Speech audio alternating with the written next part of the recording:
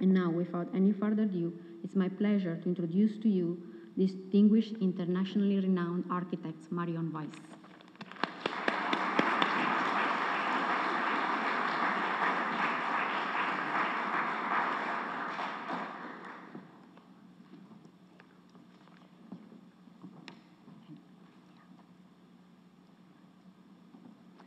Thank you, Federica, and thank you so much for the invitation from Marco Foscari. I need to say, an incredibly esteemed colleague from University of Pennsylvania, for the invitation, because for me this is a kind of a wonderful link of thinking about what Canada is so noted for, and when I think about this university, architecture and urbanism, what is so much at the forefront of the thinking in the university is this incredible intersection between architecture, landscape, urbanism, infrastructure. And it seems that the preoccupations that have certainly been on our mind, and I know at the university here and also where I teach at the University of Pennsylvania, it has been looking at the kinds of opportunities that emerge from these hybrid conditions or these kinds of unseen histories that might come into focus when we find ourselves designing in a new place. So for the work that I will share this evening, and I'll share 8 projects, it will reveal perhaps the trajectory of the preoccupations my partner Michael and Freddie and I have been looking at over the past decade.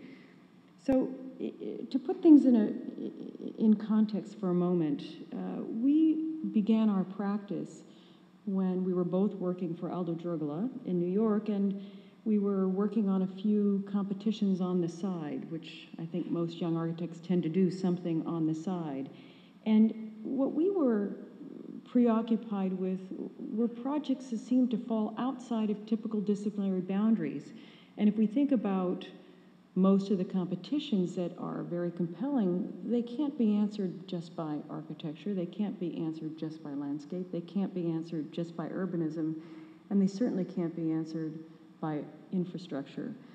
But if we start to think about the increasing transparency between design disciplines and the scales that touch all of these, then we start to think about a territory of architecture that needs to concern itself with a larger territory. And we think about heightened disciplinary distinctions that seem to be affirmed by the administrative boundaries, agendas of different departments, different requests for proposals that ask for engineers, architects, and all these distinct and separate disciplines to come together. It's almost the administrative boundaries that start to set up a set of blinders that allow each field maybe to forget what the other might touch. So we were concerned that architecture was being marginalized in some cases by what engineers would take on or what architects might take on.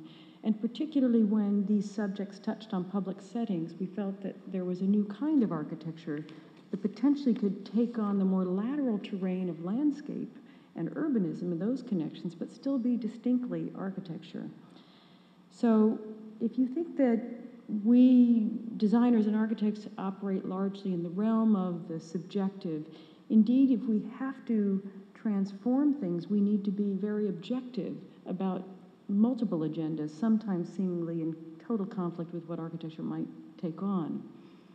So if we start to think about architecture then that goes beyond the kind of ideal, the unobstructed site, the perfect building, Villa Savoy, the unobstructed site, well, what we've found that more recently, in recent decades, some of the most interesting projects haven't had the perfect site for the perfect object, but in fact have been in the interstices between, say, highways or train tracks or flood areas.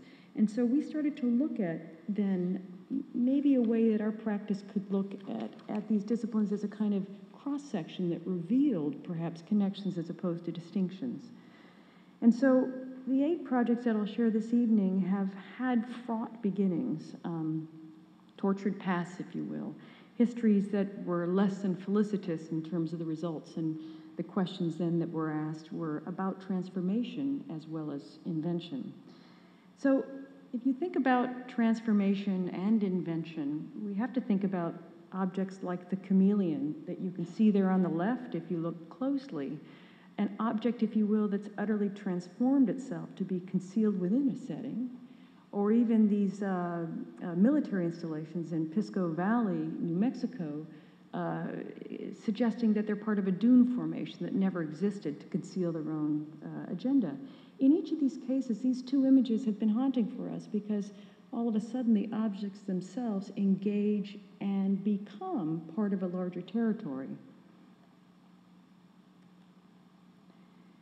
Now, we think about then what does this mean then to be part of a larger territory? That becomes incredibly challenged when we think about topography and section. And if you look at the slide on the left with the rice terraces in the Yunnan province of China, you'll see that an act of cultivation is occurring here by the leveling of the land in series or in sequence, and in this case holding water to be able to allow rice to grow. And on the right, if we look at a project, not our own, I wish it was, Despecky's Spanish Steps, you can start to see that there a topography in Rome was cultivated literally in a different way. And the staircase itself was excessively oversized to be large enough for cultural infrastructure and artifact to be engaged. And this starts to interest us when we think about something of an infrastructural scale actually having a cultural capacity, which is very, very different than when we think about, say, the GW Bridge on your left and all of the tangle that happens when it comes down to land, or something that never makes it to land. This is a photograph by Roe Etheridge of Junction, Atlanta. So we start to think about these monofunctional infrastructures that bypass the very settings, but indeed are heroic, they're built, they take up a lot of space, and they have a presence that can't be denied.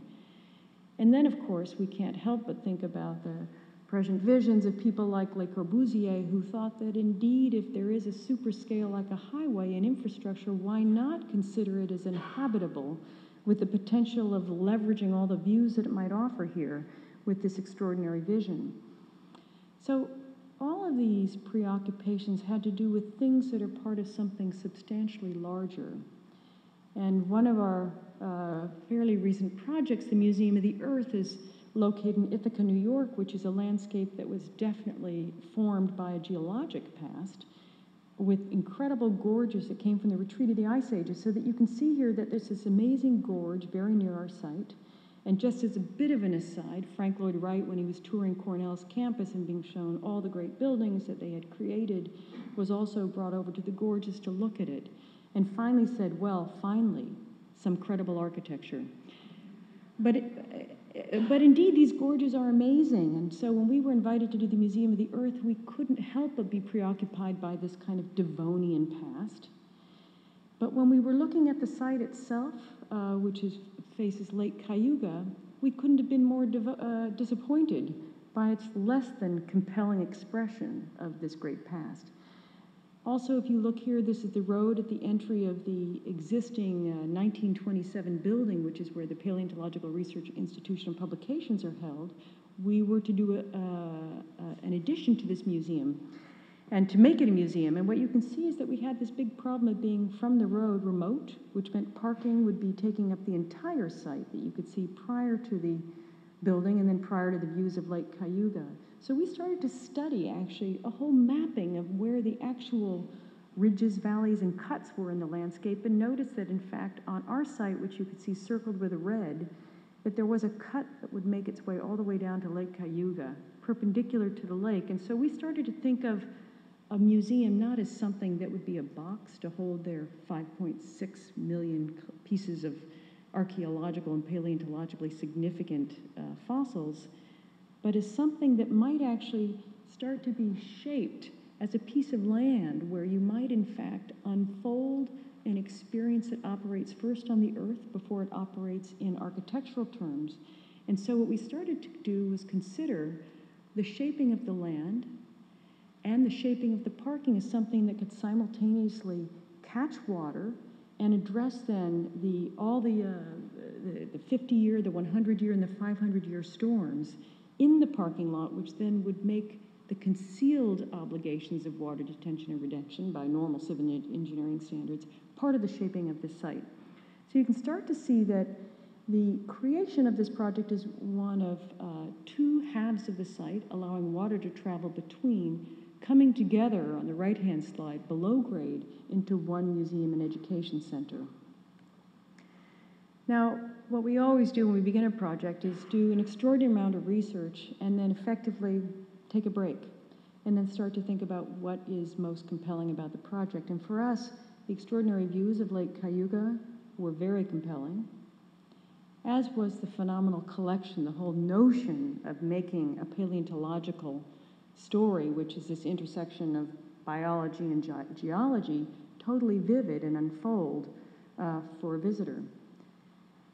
And so this question then of shaping the site through water collection, this engineering drawing, the civil engineering drawing, is the first time the city of Ithaca ever approved any surface water collection as opposed to subsurface collection, and approved a parking agenda at the same time. But you could see that it really was a kind of section, not unlike that chameleon that we were looking at earlier, that could begin first as a road cut, then as something that shared the building, and captured it, brought the water down, and allowed these things to happen simultaneously, so that upon arrival here, you would not only see the building emerging as twins along a valley, but you would also have the parking concealed on the right-hand side by these ascending berms. Water's collected by those berms, and the parking has runoff that's collected into a channel, and that channel itself allows the sediment runoff to be cleansed and then make its way in the cleansed form to Lake Cayuga. Now you can start to see this feat of civil engineering is really very straightforward. It uses len rock, which you can see right here is this incredibly beautiful flat sedimentary rock that when it's pulled out of the quarry lays completely dead flat. Just to put things in context, len rock is Cornell spelled backwards, and he was so visionary that he came up with the quarry name as a way of charging an extra service for anybody who would draw from his quarry and build on the campus. You'll recognize the stone of Cornell's campus here. But just to give you a sense of scale, that's myself and the director up against these berm retaining walls, and these became an interesting way to start to set up the story of the earth itself that was beneath the site. And you could also see that even at night, the idea of this unearthing or revelation of the museum could come into focus. And the two halves of the museum are seen here, the education center fully illuminated, and the gallery itself just a blade of light emerging from the berms.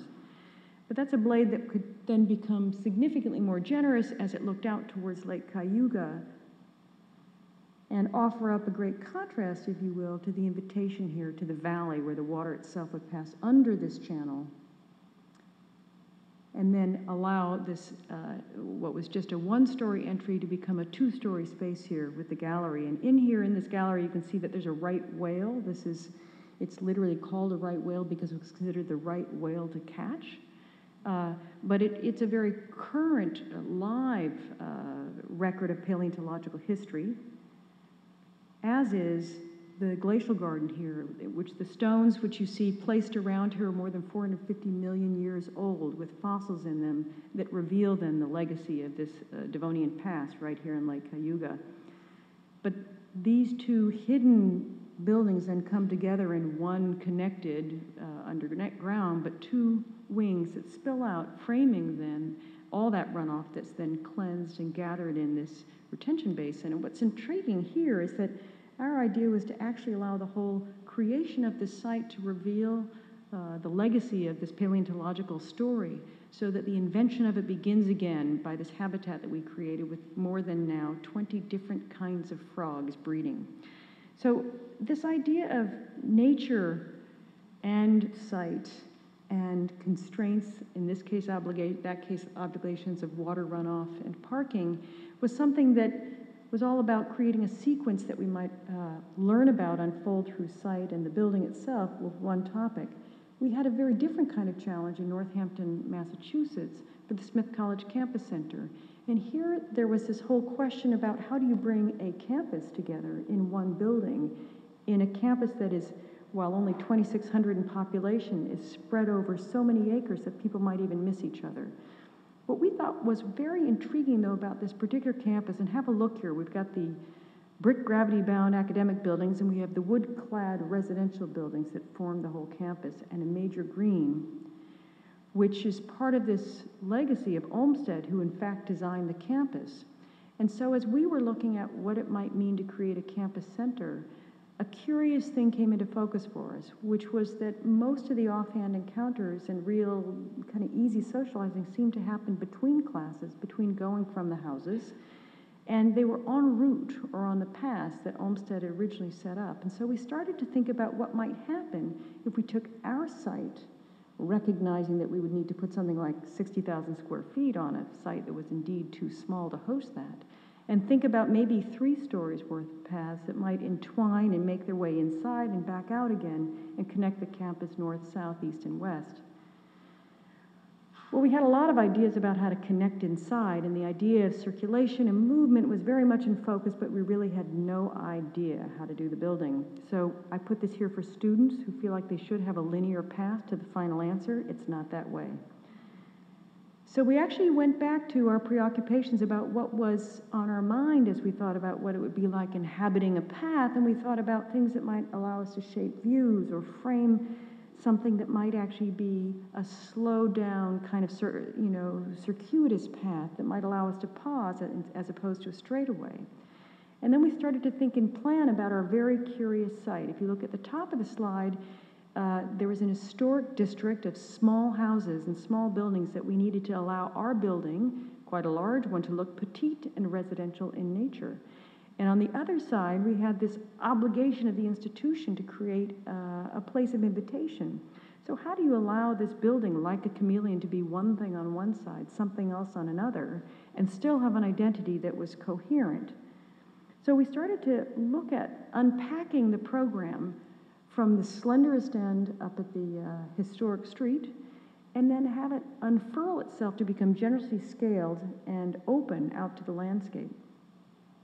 So you can see with, how shall I say it, 10 months of excruciating dialogue with the Massachusetts State Historic Commission, we indeed accomplished a petite-looking 60,000 square foot building, at least on this side. But as a building that opens up on the campus side, the idea is to actually acquire a stature of a building that definitely has a very large program, and one that would be open and transparent as opposed to the brick kind of opaque boxes that were the most institutional identity on the campus, and unfurl and open out onto the new green. Now, again, the idea for us of a campus center is actually a place where you can see and be seen, where you have a sense of life, where you want to know what's going on around the corner. And in this case, a 3-story building would suggest that you might even need to be able to look up, across, and through, but make most generous the path itself as a programmatic destination as opposed to simply the program elements to its side.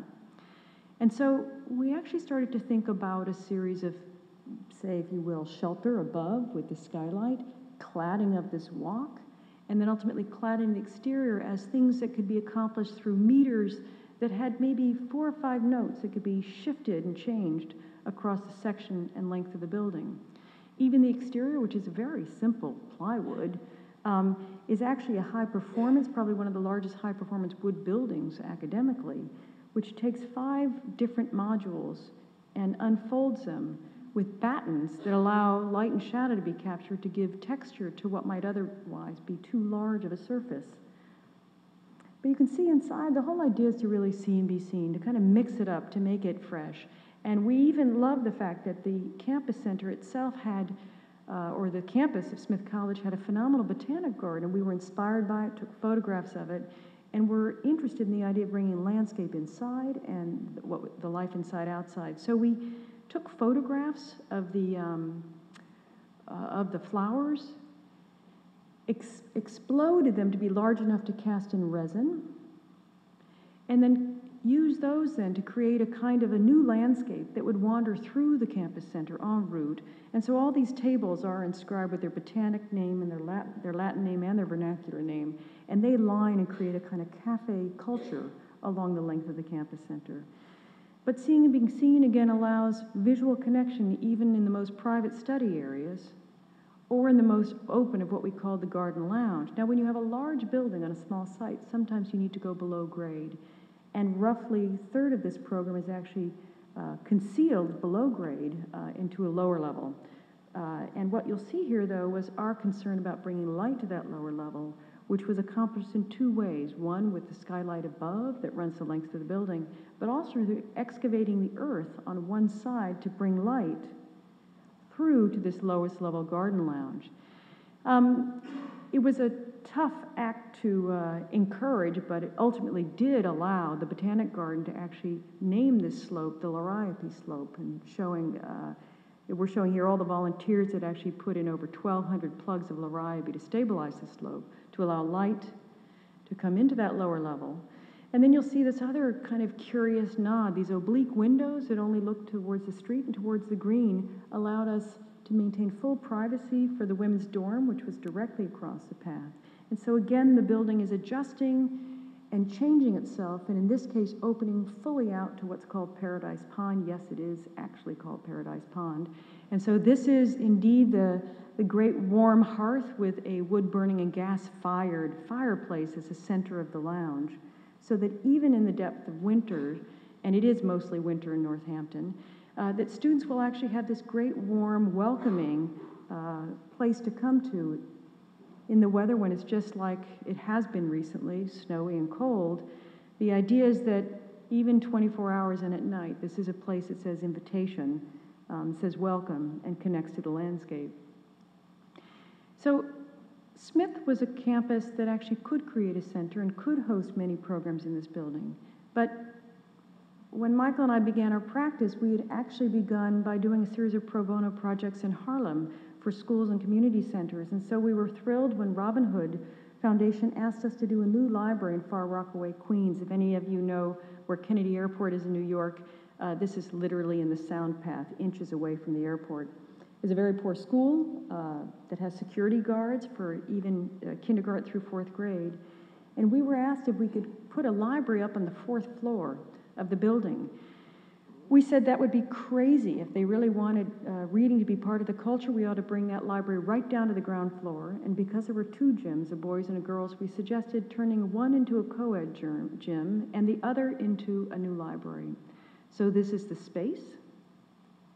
And what we started to think about was, if kids are really going to get pumped about reading, then we have to welcome the kind of turbulence that's at stake with the way they learn. And so we started to think about lining this with an inhabitable bookworm, if you will, something that would be a mediator between the circulation areas outside and the cafeteria, but inside offer an ever-changing potential to this space for reading, for teaching, for speaking, for learning. And that idea of this inhabitable bookworm then came to being with the full collection of books embedded in this wall, and the ones that couldn't be embedded on moving bookcases, which you see on the left-hand side. We also designed the furniture, rolling beanbag chairs, which you can see right here, and the librarian was very excited about them until the students became too excited, and so breaks were added. But if you look here, the idea of deployability and flexibility was really central to what the librarians wanted, and so these bookshelves that were stacked on the left-hand side could be completely consolidated so the room could be open for all kinds of events. And we indeed were very interested in the idea of this being changeable enough so that even a place where students might read could actually have a different kind of life. You can see this theater scrim here with a kind of crossword puzzle. If this curtain is fully closed, you can in fact read these words at different scales. Just to put things in context, we originally wanted a velvet curtain that would allow students to completely hide, and the librarian said, absolutely not. But you can see that it really is this idea of allowing many, many worlds to occur within this one finite room, and this is indeed our favorite image here, which is in the reading room within the reading room within the reading room. These are students enjoying their beanbag chairs. But this one particularly challenged environment actually has its companion, another kind of center for culture and learning, which is at the Brooklyn Botanic Garden, a current project which just had groundbreaking actually a week ago with moving some trees. And here in the middle of Brooklyn is a very curious and a very tough environment also. But one inside, you can see above the kind of tough environment outside the Botanic Garden, but one inside the Brooklyn Botanic Garden is this phenomenal landscape, this discovered Alice in Wonderland 52-acre piece of nature. And what they wanted, though, was something that would take that forbidding arrival that you saw there and introduce you to and tell you the story of what's in that botanic garden, this phenomenally well-curated setting, and take this idea of a visitor center for us was saying that we really wanted people to go through this visitor center but immediately find themselves launched into this world of landscape coming from this urban edge out to the center of the garden. So you see these series of study models. We were actually just trying to work through the exercise of getting people to the middle of the garden, away from the edge, but also allowing that experience of going from that urban edge into the park and into the garden as one where the emphasis of nature would emerge slowly. And so you start to see that we thought of this in a series of layers, layers of inhabiting the topography of the big hillside that separated the urban condition from the garden, a series of pathways that might take you through there, and a series of routes, and in this case even conservation routes that would allow this kind of simultaneous journey, being a kind of inhabitable topography, an inhabitable route, an inhabitable path, a sequence that would allow you to unfold this story. You can see this model. A kind of a chameleon section again that could unfold and be generous at the city side and then kind of insinuate itself in the landscape. Structurally, I thought it'd be interesting just to share the shop drawing base for this section that then gets embedded. And you can see from top to bottom this moment of being nothing but landscape at the very top and being nothing but architecture at the bottom. And so you can see the arrival now on your left, and on the right you can see this inhabitable topography. Just even the roof of this becomes an experimental garden for the Botanic Garden and adds effectively their 11th garden. But it really is more about this idea of exhibition being legible on the interior, but the focus being in this case on the exterior, which is the garden itself, which you can see then the building itself unfolds and emerges as somewhat of a hybrid between a greenhouse, a topography, a landscape, and a new lens to this garden. So again, this question about what do we do when we have a very special site with a very special landscape, with a program that in many ways does not want to offend but wants to leverage the potential of a site in a way that can be compelling and smart and not overtake something sensitive. We were invited with 5 others to do the competition for the Taekwondo Cultural Center in Muju, South Korea. This is about 4 hours south of Seoul. And one of the things that was so strange about this particular question is that they wanted to put this new center, which has an arena, a school, and a healing center, smack dab in the middle of an ecological forest reserve that can't be touched. So when they gave us their master plan, they felt that what they ought to do is just build in the valley where it was easiest to build. And that was their programmatic mapping of the arena, the school, and the healing center all over the site. And what we looked at was that these waterways were very, very interesting, and that we weren't so sure that the valley was the right place to put this center. And in fact, what we started to notice in our tours of the site and in the tours of the area is that this active cultivation of terraces, in fact, in this area, ginseng, which is it's famous for, was not happening in the valleys, but happening on the edges, not on the mountaintops, not in the valleys, but somewhere in between. So we started to think about the potential of structuring the site and structuring this new Taekwondo center as someplace in between, offering then a new landscape that would connect it all. Now, it's worth saying that what became interesting for us was this strange conflation of this amazing site and this amazing subject. Taekwondo is not just a martial art. In Korea, it really is something that embodies mind, body, and spirit. It's an act of discipline. It's a spiritual kind of reckoning, and it is in fact practiced by everyone from very early ages. So we started to look at the strange connection of all the films. We couldn't stop watching these Taekwondo movies, and we went frame by frame by frame and saw this amazing choreography, and we started tracking that choreography and found that there was an interesting coincidence with the topography itself, and then started to look more closely at the kind of programmatic agendas of this 24-hour site.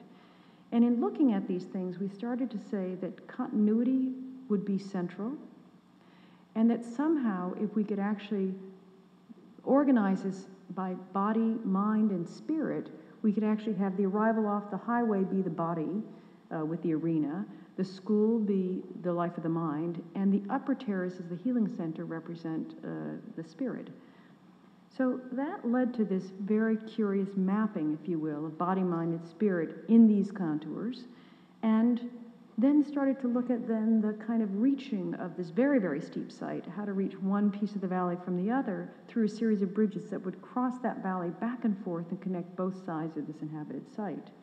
The simplest bridges were at the beginning, and then the most complex and delicate up at the uppermost part of the site. Then we decided to really leverage the water that's tearing through the site and create different experiences, both wandering and rapid, or even still and reflective at the arena. But the real question was, how do you operate in this very steep terrain? And so we actually looked at cultivating and developing a new kind of cultivation here, not just ginseng, but in fact, a new kind of wonderful garden to explore with water, with growth, with topography, with architecture, so that even the arena here was one that would unfold and unfurl almost like a new sort of flower, in this case, a celadon glaze-inspired flower, on this new reflecting pool that collected all the water from the very top of the site to the bottom.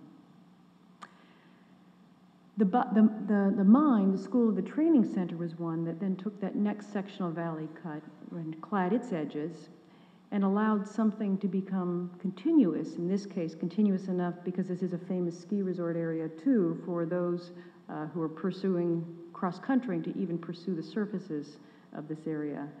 And accordingly also the baths and the pools are very important, and so you can see here in this school and training center the competitive sized pools. But then of course, when the weather is nice, outdoor training grounds are very important, and actually organized training is what you see on the ascending terraces in the center and the research center cantilevered over the valley in the middle.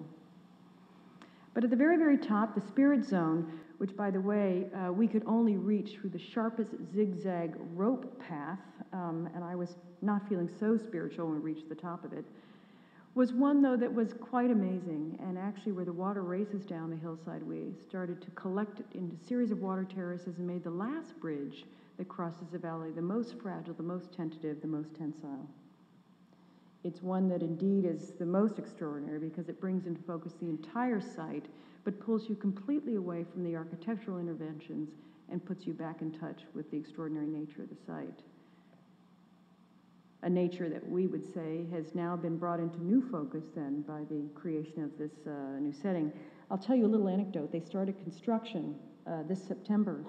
When we found out that water wasn't always present on the site, we spoke with our client and said that we were a little bit concerned that they would need to be bringing water to the site and that we could rethink our design so that water would be a temporal phenomena. And they explained that it was not a problem. There was a river a mile away, and they had already found out the cost of pumping the water from that river all the way to the top of the site. So much for green architecture.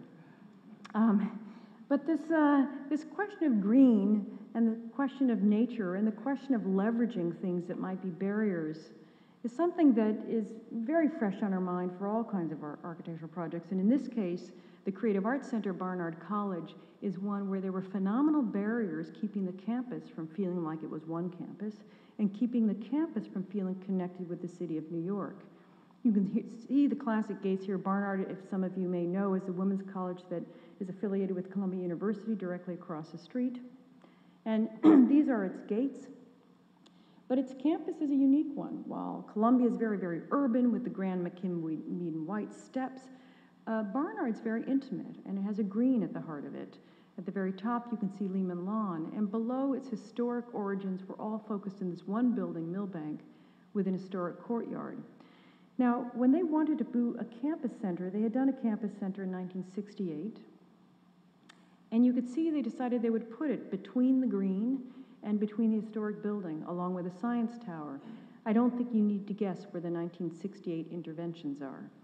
But that white box was our site, and we were told that that building, which was only 35,000 square feet, we were going to replace with a new building, which was 100,000 square feet.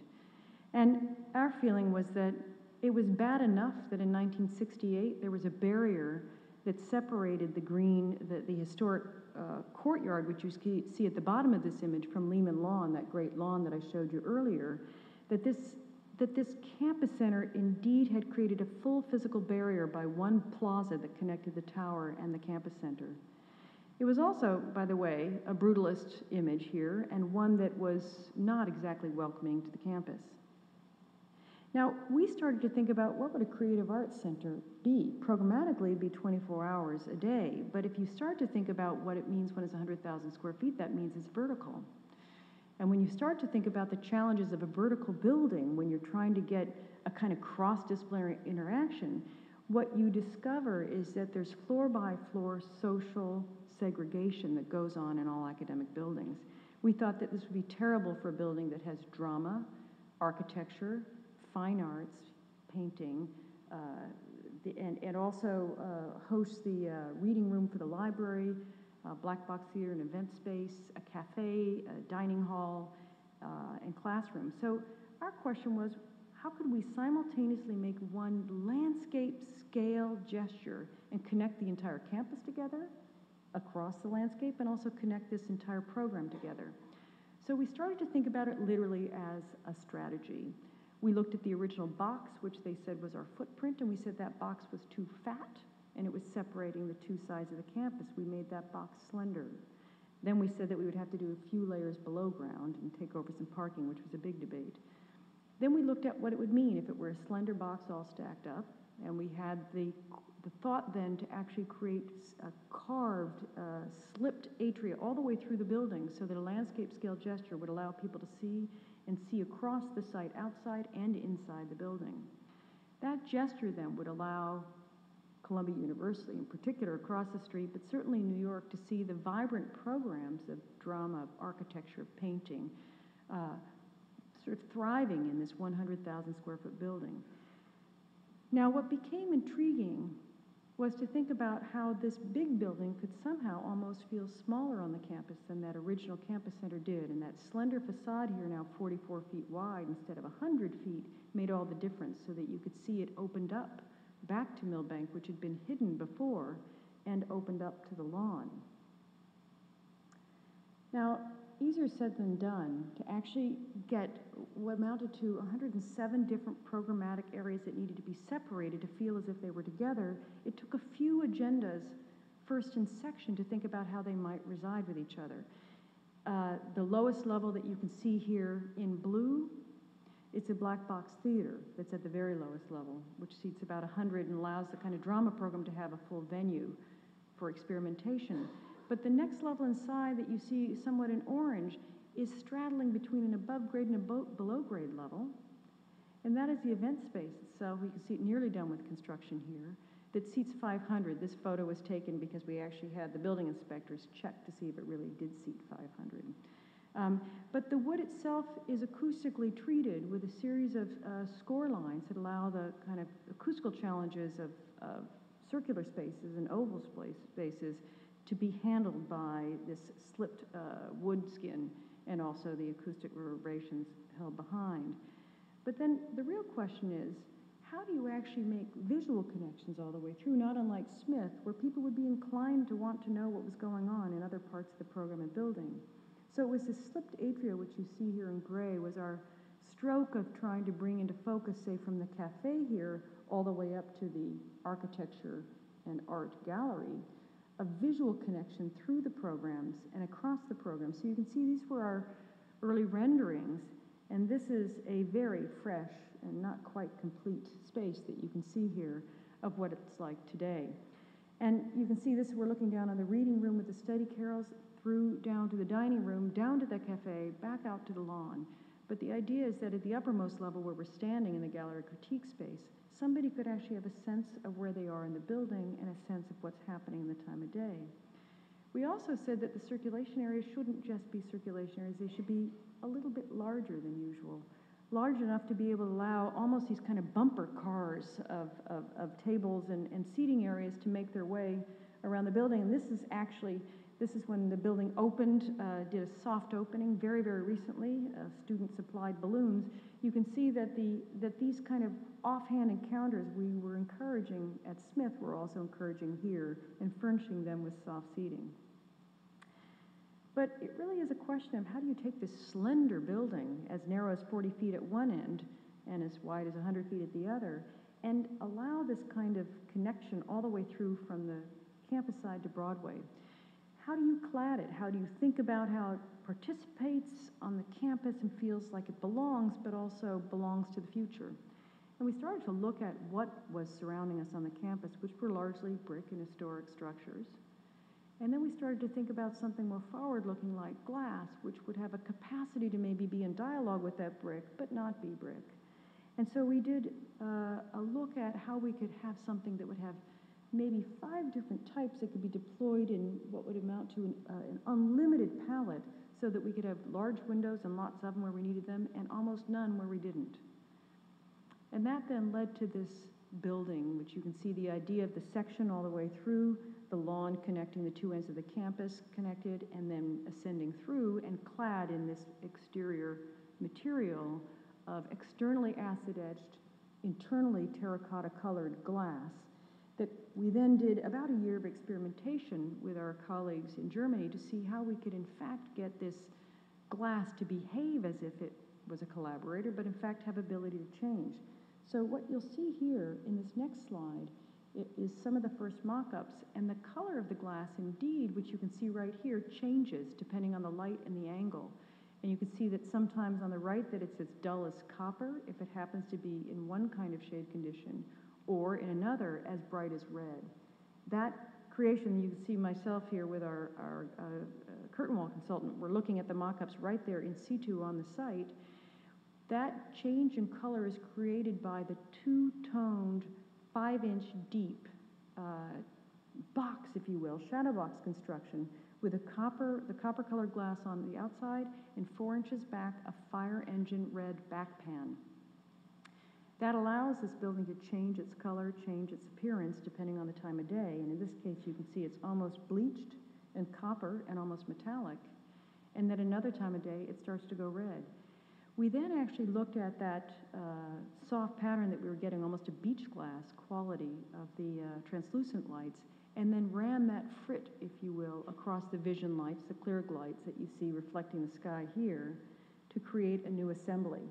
Now, let's go back to this issue of what we're seeing being seen. This was the campus as it was with the Macintosh Campus Center in full division. And this idea of creating connections came into focus here from Millbank, where we kept the sightlines from the main gate to the historic campus in line. But what you can start to see is climbing up the side of the building is a staircase. Our client fondly calls it the most expensive and inefficient fire stair they've ever seen. But what you can start to see was that we envied the Midwest for their big crisscross, walkways over their big quads. And we did say, though, that it was those crisscross walks that were quite fantastic. And if we could take that idea and turn it vertically for this urban campus, we could actually engender the same kind of dialogue and views of the campus in our own way. And so what you start to see is that that ascending green belt, if you will, that connects 2 halves of the campus also ascends on this side into a staircase, one that inscribes itself through the programs. And on this side, you can see that there's programs that need very, very little light because we're facing the tower, but the staircase itself with the crowning and most important program facing the main lawn, the senior architecture studio, which you see cantilevered out the front, or the main classroom on the upper level facing the historic Millbank, are brought into focus here. And this is it. I mean, the building is just barely opened, and we're still completing the punch list. I hope you all know what the punch list means, which is finishing touches that now, in our case, add up to 102 pages. But this is the staircase. And this, again, brings you back to what the campus had as its facade to New York and to Columbia with the campus center, the former campus center, and what it has today. And so this is now a very, very recent photo of it finally built and constructed. It's just been open. I hope you all had a chance to see it if you get to New York, But it really is now this incredible unveiling of what Barnard really hosts as a university and a college to New York. And so this question now then of how do you take these ideas of barriers, of constraints, of obligations, of challenges, and actually not make things disappear but come into further focus, comes into focus for our proposal for Toronto's Lower Dawnlands. Not so far from here, I'm sure you know the watershed, which is heroic and extraordinary, that channels into Toronto's main watershed, the Don River watershed. But we were very interested here at the idea of dual natures. If you could say there's one very, very amazing natural kind of phenomena that defines this part of Canada and this great urban vitality, the question is, what do you do when you look at this amazing watershed and think about the fact that you've got about 600,000 people living in this watershed in this most urban of conditions? And if you think about Toronto and its formation, you realize that it was indeed this incredible collection of wetlands that over time, particularly with industrialization, became filled in. And that watershed started to get choked off. So much so that with its industrial heritage, these canals were formed that choked off the natural flow into these skinny little channels that could support industry.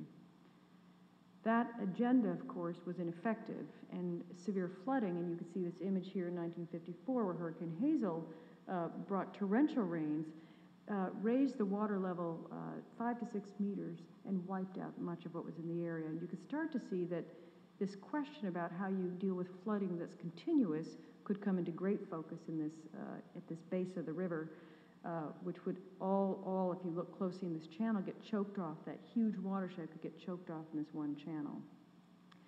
When Toronto held this competition, they said, we want to naturalize the Lower Don, but we also want to make sure that we're creating a new kind of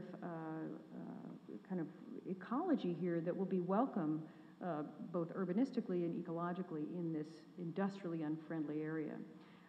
What we started to do was look at the flow of the river and track the flooding patterns over this site and started to figure out how we could allow that river flow to slow down. And also, if you see here with the green series of playing fields on the lower part of the slide, allow extra flooding that might not make it through that channel, wash across sporting areas as opposed to inhabitable areas. And we worked with a great group of hydrologists, ecologists, engineers, landscape architects in Canada to really make sure that we understood the simultaneous challenges of keeping transportation moving, keeping water moving, keeping flooding channeled, and allowing contamination in that area not to be pulled forth. So what you can start to see here is this incredible tangle offering itself up visually back to the core of the city. It's a phenomenal site with the Gardiner Expressway causing, if you see that slight curvature on the right, the elevated Gardiner creating great bifurcation between this site and the core of the city. We started to say that if we were to look at this part of the city, it's a place with no greenery, and it's one that actually needs to channel the river, naturalize it, handle flooding, but bring new recreational, both passive and active recreational identities to what will become a burgeoning residential and work community. This was our vision for it, but as we start to look up close, things like the Isabella Stewart Gardiner Expressway, which you see on the right, which they, in many cases, think is a foreign and need to take down, we think is architecture for free. It's fabulous, but it's even more fabulous if you start to think of it in great contrast now to the naturalized channel. And so here we are sort of bringing together now a new wetland ecology and passive walkway area to then what, if you see over here, is more of the Isabella Stewart Garden's great magic, which we adore, and we think it's especially fabulous if you can think of it adding one more layer of infrastructure down here with a series of pedestrian and biking pathways and pull the river ecologies up to the surface in this naturalized condition. So it's not so much antithetical, but even more exciting with the introduction of nature. And this is the overspill channel. You can see that they really couldn't do much of anything here, but we carved a deeper cut, if you will, for that long run, so that a series of playing fields would have, say, if you will, on the hillsides, free seating by the amphitheater cut that was created there, but also a floodable area that wouldn't affect any of the construction to the left or to the right. But perhaps most phenomenal about this site, and we do think of sites as having many identities, is in fact its incredible relationship to the city. And we love this tour that we had, albeit through the snow, because it was about great stillness and beauty across the water to this heroic skyline beyond.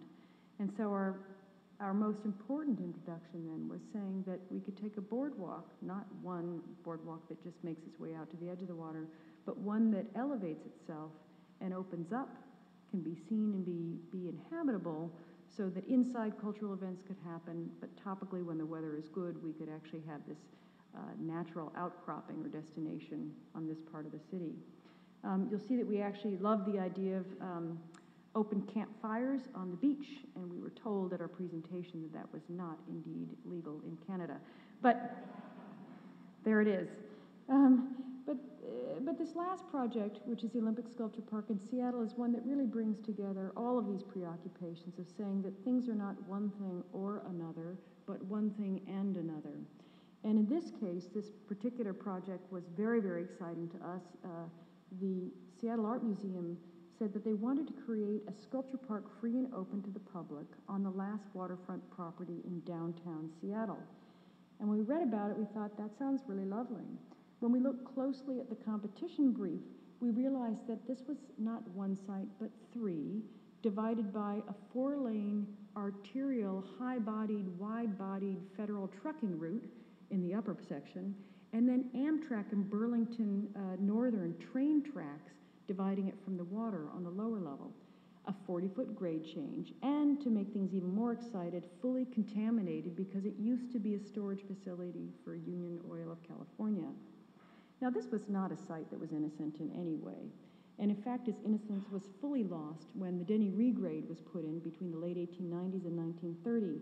What you're seeing here is the hosing down of the dramatic bluff that used to meet the water into what Denny, a great pioneer of development, realizes that if he hosed down the bluff, he could actually create up to 70 new acres of land across each block and acquire all this new real estate. This was seriously unenvironmental. And on the right, you could see that you see those high elevated mounds. I'll just point them out, this, that, and that. Those were the property owners who weren't initially eager to sell their properties.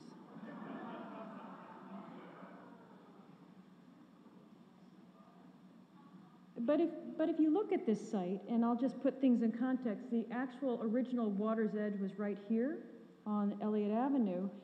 When the sculpture park framed the competition, they said, what we'd like you to do is green up these parcels, and we think that we can get a couple of wonderful artists like Sia Armajani, who've done bridges, to get a couple of bridges authored by the artist to help kind of allow the artist to shape the infrastructure here and for you guys to do the park. And they said if we had maybe a little bit more money, we could do what Millennium Park did, which is cover up all the infrastructure and get everything fully connected, but they weren't sure. It was somewhere between these models of fully covered or 3 separate parks with 2 cool bridges. We thought that both were overlooking what we thought was a phenomenal site. So we started to say, what if the forces of infrastructure, all those north-south movement agendas, what if they actually played a role in what might be shaped on this site? And what if indeed we can add one more layer to the site that would literally unfold from the city to the water's edge and slow down your experience of the site by adding one new level of infrastructure? So that what you could start to see, this is our first kind of seminal sketch here, was our idea of saying, okay, the museum needed to have an exhibition gallery at the city end, and that the city of Seattle said that if we could create salmon habitat at the water's edge, we could get up to $2 million in federal grants. That's an odd sort of juxtaposition of things. So what we looked at was the idea of adding one new layer here, a kind of landform that would begin at the city and unfold and wander literally to the water's edge, and somehow take up the 40-foot grade change, cross the highway, cross the train tracks, and lead everybody to a new accessible waterfront beach. And so this is what it in fact looked like. Not so very different than the original competition drawings. And you could see at the upper end of it, you can see the pavilion itself, which is where exhibitions and a cafe are, joining a kind of collaborative dialogue with the city. And down at the very bottom, you could see a beach where we tore down the seawall and indeed created a new salmon habitat. I'll get to that later. So it gets down to the image of the chameleon, if you will, that very first image that I shared with you, which is how could this feel as if it actually belonged in the city, belonged on the water's edge, but brought something altogether new that transformed itself along its whole sequence. We thought about it in layers. And if you could look at this series of layers here, the lower layer over here had to do with maintaining the trolley, the road, the highway, the train tracks. This layer here had to do with maintaining all the remediation wells for Union Oil of California. This layer here, what adds up to almost 2.5 miles of infrastructural backbone along the length of that so that any art could be done and it could be electrified, watered, or wired. Water collection that would collect all the water from the site and bring it down to the shore. Series of paths, both direct and indirect, and finally a new landscape for art. So if we start to think about all these layers then, the real question is, to build this up, we needed to create an earthwork. And to build this earthwork, we needed to actually layer it in sections. And our very first ideas had poured-in-place concrete walls. The walls themselves exceeded the budget by double. So we actually brought in a highway engineer who gave us some incredibly fabulous tips about how they do their highway overpasses with MSC, which is mechanically stabilized earth. And so we built up these layers and then clad them with these precast walls, which you can see in the drawing. Here you can see the MSC baskets being built and created, these gabion, if you will, set back. And then you'll see this kind of concrete set of panels, which we had fabricated, as you might be delighted to know, in Canada, and brought down to Seattle. But you can see that they exceed the height of the earth by about 42 inches so that we would get, in effect, a new guardrail or handrail without having to introduce that extra layer of architecture that would become competitive with the art. But we love these walls, and these walls were done staggered, not poured in place as we originally thought, but through our engineer's recommendation, staggered and overlapped so that in seismic events, and Seattle is seismically dynamic, that they could shift and move. But what we loved is the way they actually caught light, brought nature into focus, and indeed actually created an incredible dialogue between here the meadow grasses of one of the terraces and the Calder, which was the first work that was brought to the park.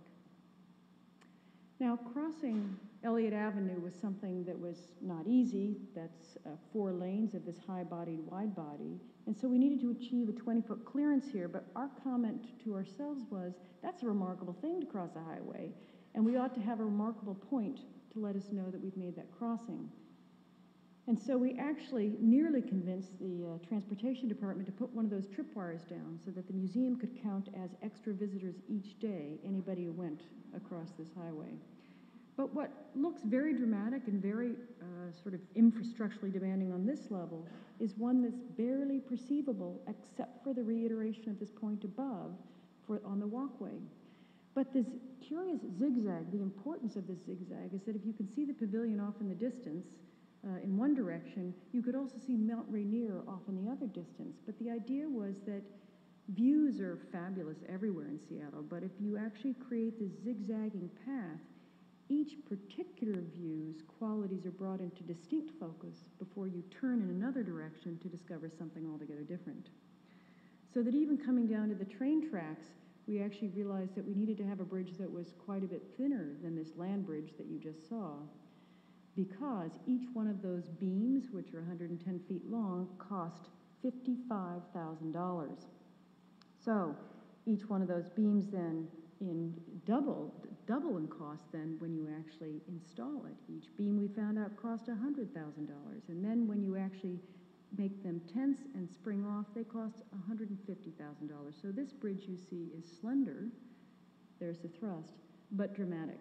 And there you can see it crossing the Burlington Northern trains of Santa Fe, but we also discovered that there was a train spotting community too. And so this extension of the bridge, this little cantilevered element, allows those train spotters to have a view.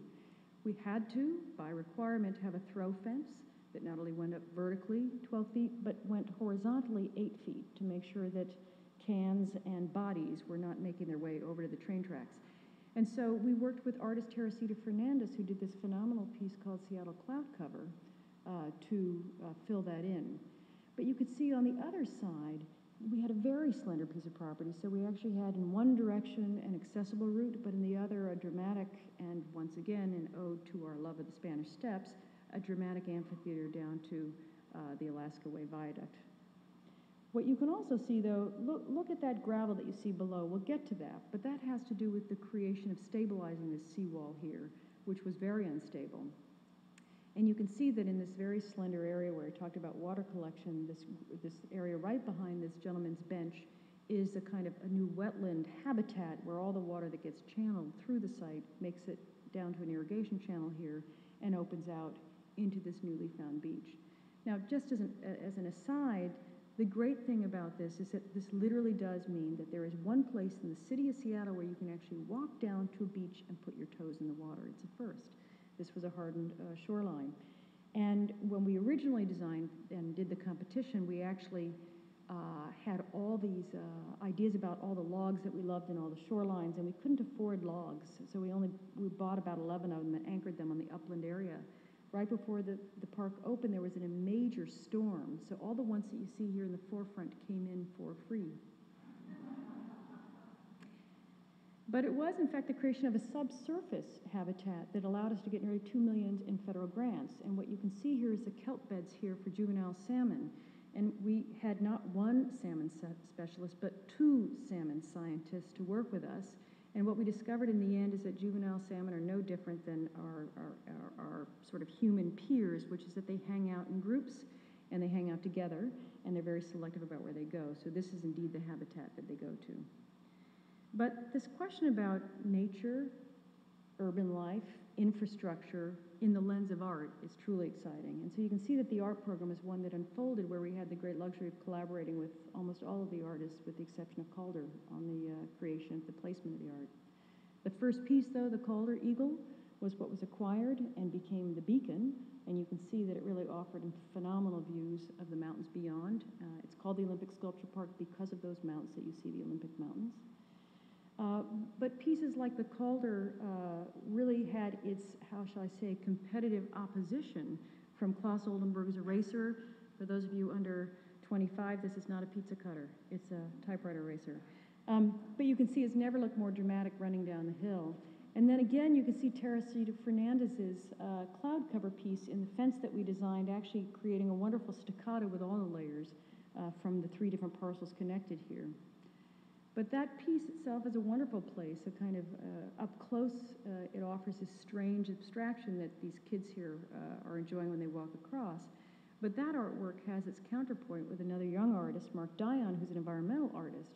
And he worked with us to locate his Seattle vivarium, and we in fact designed the enclosure for him so that he was able to bring in a 70-foot rotting nurse log from the forest, the Olympic Forest, to be located here with a roughly 100-year rotting lifespan in this great urban condition, offering up incredible new life in its supine location here.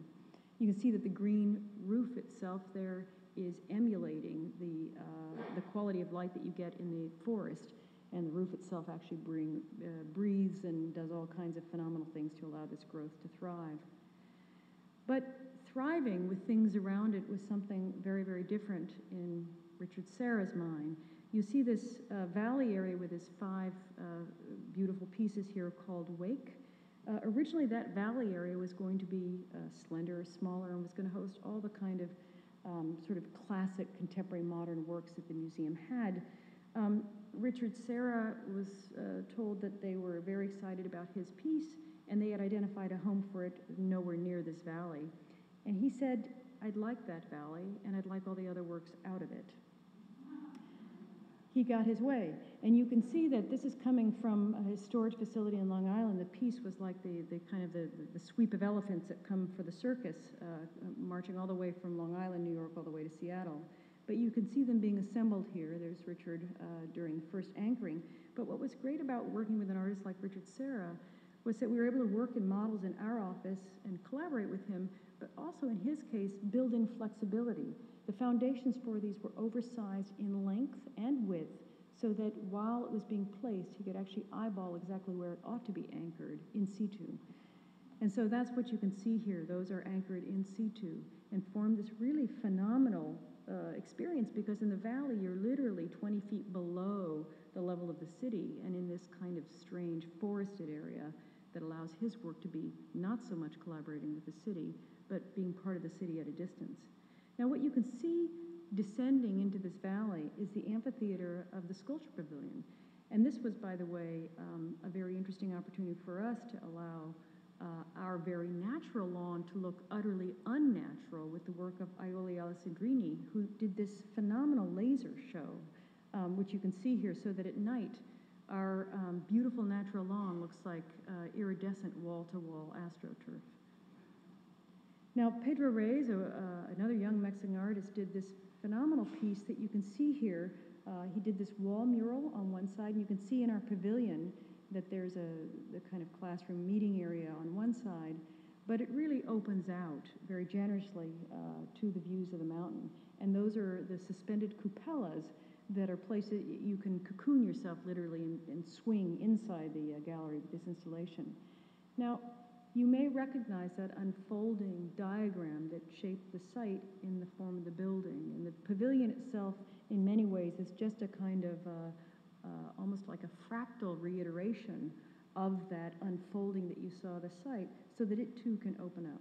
And you can see that it really is a kind of layering that we like very much, which again is never a direct route but indirect, so the experience of the site and the building is always something that feels elongated and long and relaxed, as opposed to short and speedy like everything around it.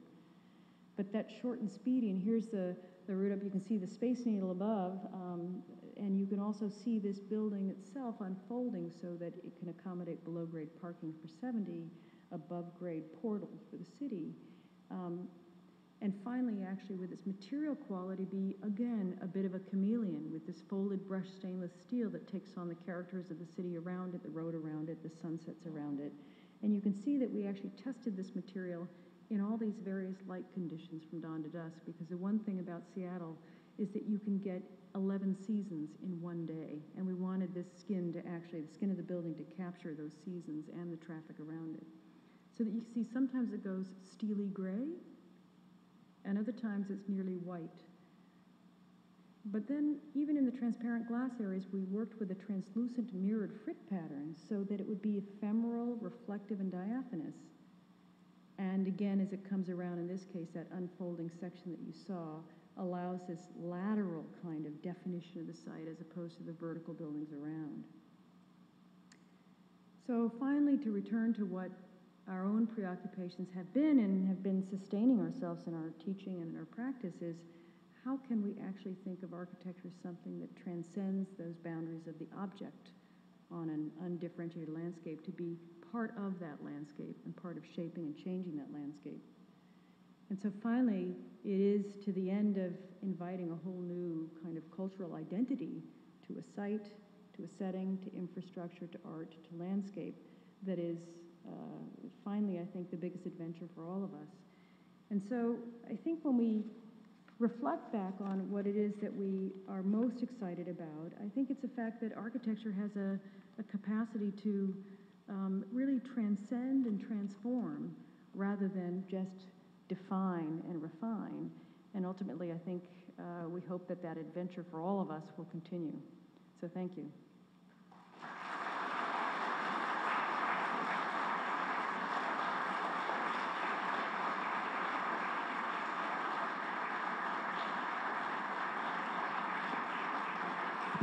So thank you very much for an amazing lecture. And if that's all right with you, maybe the audience will have a few questions. So there are two microphones on the two sides. Maybe we can turn the lights up. Yep.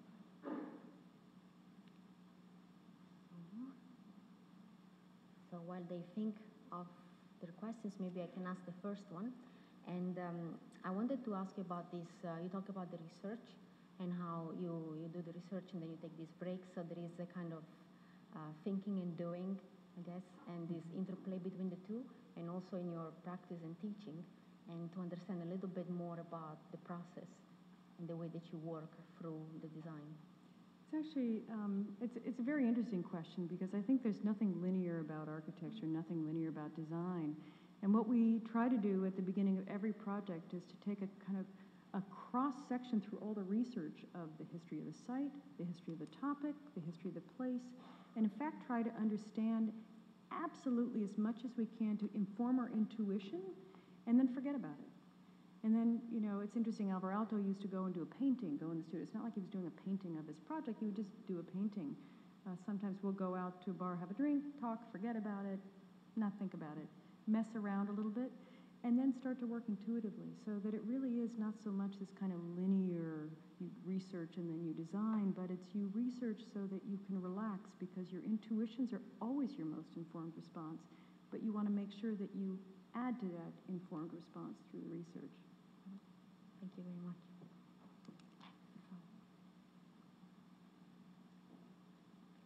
I'll ask one more question, and hopefully, I think it's important also for for our school and for the students. At the school we try to be bilingual, so both digital and analog, and we think they're both really important. And I wanted to ask you, in your practice, again, what's the balance between the two, and how you work between these two languages? It's very interesting. I mean, if you all are sort of anywhere near my age, you were not learning architecture with the digital sort of framework, and if you're in school right now, you can't do without it. And what I feel very grateful for is that now we have all these mediums to study things, and because so much of our work is preoccupied with sequence and with section, the digital environment allows us to really test that cinematically, and in a lot of our work we're actually doing animations just as a way of studying the work. But we draw and we make models, and we also know that the digital environment, as agile as it is, can have predispositions because of a programmatic capacity to make curves, for instance. But also the analog environment can also have predispositions. And so each medium has predispositions that you want to value and learn from, but you must go between these to actually find the tensions between. And I think what we've learned now is we can't do without any of them. Oh, thank you very much. So I think we have one more question. Professor Ben Johnny from the School of Architecture. Yeah, I went to school with a lovely young woman who used to accuse of not drawing with her hand, but rather drawing with her elbow, that every drawing was just remarkably gestural, and I find a lot of affinities between that kind of drawing with the elbow and gestural qualities with your work. Could you talk a little bit about that? Full disclosure, Ben and I were classmates. And indeed, Ben knows that I struggled with many of my projects and would tend to do all the well-disciplined ink-line drawings that Ben could do exquisitely, and then feel somehow like I was missing the absolute core of what I wanted in a project, and I would have to return to charcoal again and again to find exactly what I needed.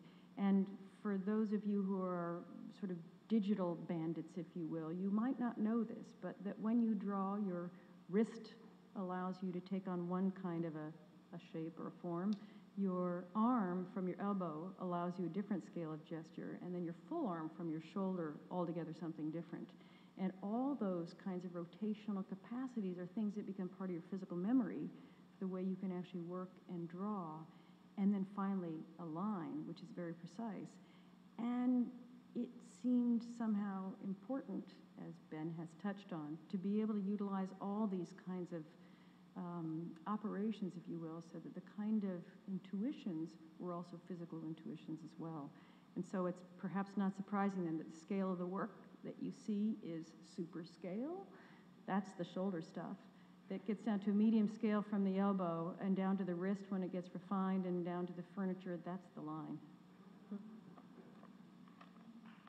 Thank you so much. Thanks for that.